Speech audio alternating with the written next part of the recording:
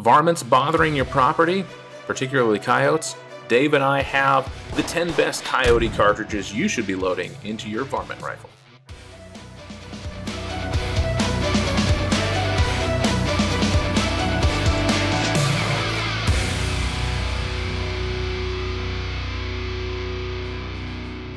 Hello, friends and lovers. This is Dave Trillo, and you're listening to the Ammunition Guide podcast brought to you by none other than ammo.com. You've tried reasoning with them. You've tried scaring them away. You've tried moving. But let's face it, you've got coyotes. Are you a bad person? Who knows? But you can deal with them if you have the right ammunition. Dave, you're absolutely right. And if you guys need any of the ammunition we're about to discuss, make sure you click that link down in the description or the pinned comment. Get your free $20 off coupon to ammo.com. And while you're down there, make sure you smash that like and subscribe button. Help the channel grow because we've got a lot of awesome content coming out in 2023 for you. But we're going to kick this one off. We are taking down coyotes today. And I would say probably the classic coyote round is rimfire. There are people out there who say all you need is a 22, and I'm going to say maybe you need a little bit more than just a 22 for a coyote, but probably the smallest one I'm going to be comfortable with is going to be the 17 HMR. Now, if you want a flat shooting, powerful round coming out of a rimfire, the 17 HMR is hard to beat. The 17 HMR, if you want to keep it rimfire, naturally you're going to get cheaper ammo that way, which is always a perk. And it just sends that itty bitty tiny projectile faster than double the speed of sound. And you get these real high quality polymer tipped or GHP bullets. They're great at expansion. They're going to give you that terminal ballistics. Penetration isn't really a problem on a coyote's thin hide, and it gets the job done. And of course, the VMAX is kind of the gold standard for all varmint and predator hunting. One thing that bears mentioning with the 17 HMR is that it's very gentle on the hide. So if that's something that you're interested in, if you like tanning or you like collecting, your trophies from taking out these coyotes, 17 HMR is a great way to preserve a lot of that meat, a lot of the furs. And it is a great option. Nice flat shooting. And we've got another 17 caliber here that, again, is going to be on the little bit of the low end, but definitely more powerful than the 17 HMR. And that is going to be the 17 Hornet. Now, this is one of the smallest centerfire rifle cartridges available today. A little bit difficult to find nowadays. Yeah, that's the only thing that would hold me back from recommending the Hornet. I mean, the Hornet will do the job. It is faster than a 17 HMR. Definitely can get you out beyond 200 yards if you got long range or a lot of property that you need to cover. But if you can't find bullets for it, that is a problem. Now, this next one's a bit of an interesting one. Again, another fairly classic round here, and that's the 204 Ruger. These 20 caliber cartridges really are good for fur preservation, and that's what the 204 Ruger really does best. The 204 Ruger, if memory serves, that's the highest muzzle velocity of any rifle round. Something along the lines of like 4,400 feet per second. I mean, that's insane.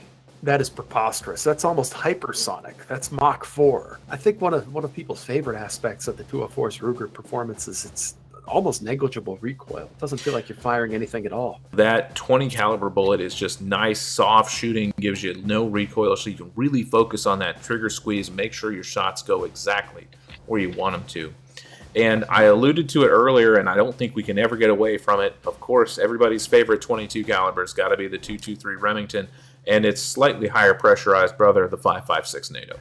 A 223 is going to give you the range, the trajectory that you want in an ammo that's incredibly inexpensive to buy and easy to find. And I think that's really the biggest plus to the 223 is how easy it is to find ammo. You can pick this stuff everywhere. We've got tons of it here at ammo.com, and if you need it, make sure you click that link down in the description, get your coupon, but you just can't go wrong with the 223 Remington, in my opinion. Another great varmint hunting round, another 22 caliber. This is actually the first center fire cartridge I ever pulled the trigger on, and that is the 22-250 Remington, or just the 22-250.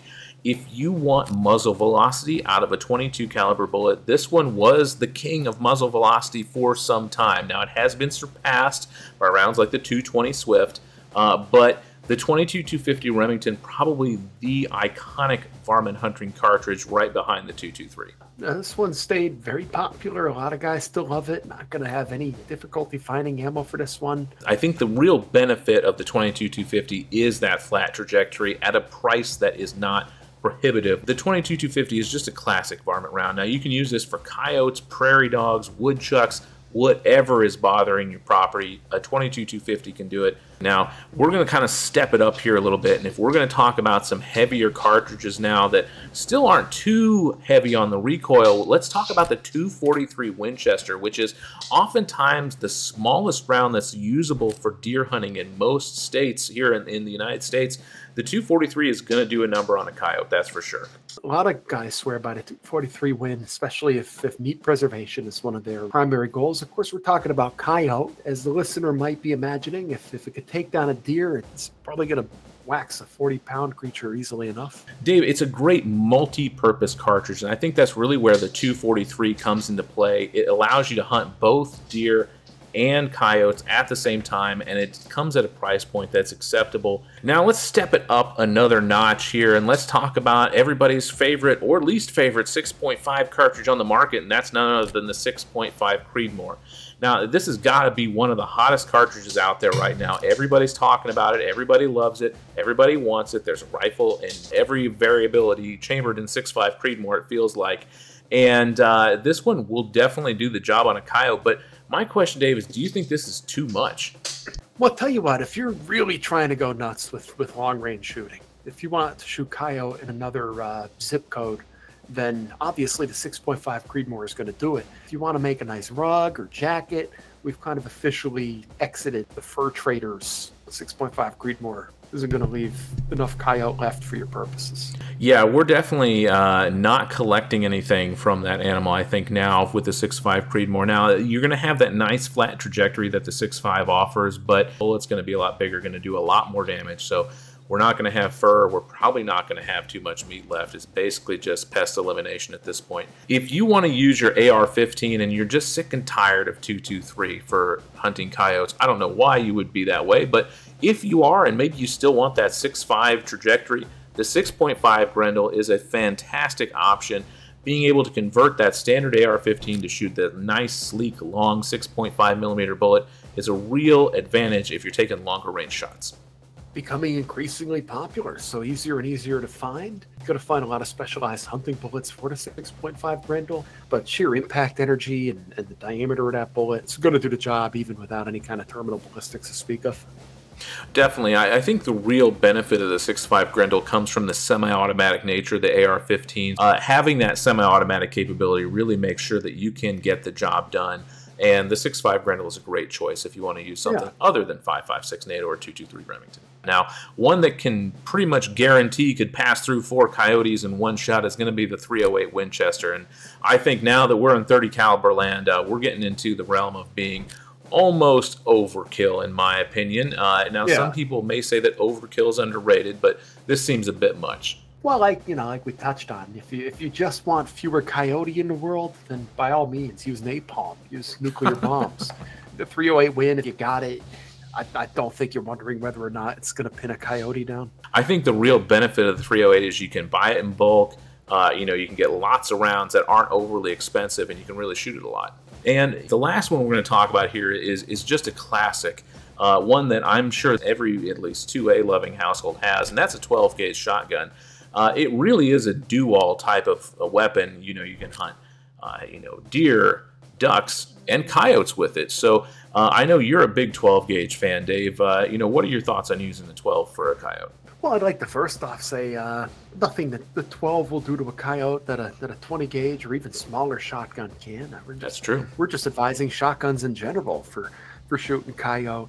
Obviously, you want to keep it to buckshot. You could use very small buckshot, like number 4, number 3, number 2, number 1. Double out, of course, will do it, and any slug will do it too. In fact, I'm not even sure a turkey load wouldn't do the job well enough. Yeah, I'm sure they probably would have enough power to take it down. I mean, I love the concept that you can use a bit smaller of a buckshot, basically, to get a better pattern on that coyote. So, yeah, that number 4, number 2 is really going to do a lot of work. As far as, kind of closing everything up here, of course, these are just the ones that we think will definitely get the job done. You shouldn't have any problem with it. In my opinion, my personal favorite, it's got to be my first love, which is the 22-250. It's the varmint round, in my opinion. It's what it was built for. It has to be, just a classic flat shooting rifle cartridge. with a nice scope, it's hard to beat the 22-250 as far as varmints are concerned. Dave, where are you at on this one? I use 40 millimeter grenades on Coyote. There we go. We got the Not noob tube, right? Yeah, my neighbors are not fond of it, but they don't try to stop me. If you just want to start coyote hunting, odds are, if you're listening to this podcast, you probably already have an AR chambered for 5.56. Yeah. Use that. You know, you're safe because the coyote is not going to try to retaliate if you just wing it or miss it altogether. You're going to get enough accuracy. If you have a 308, by all means, but you're not getting a nice hat for your efforts. That's true. I think the important thing there is use what you have.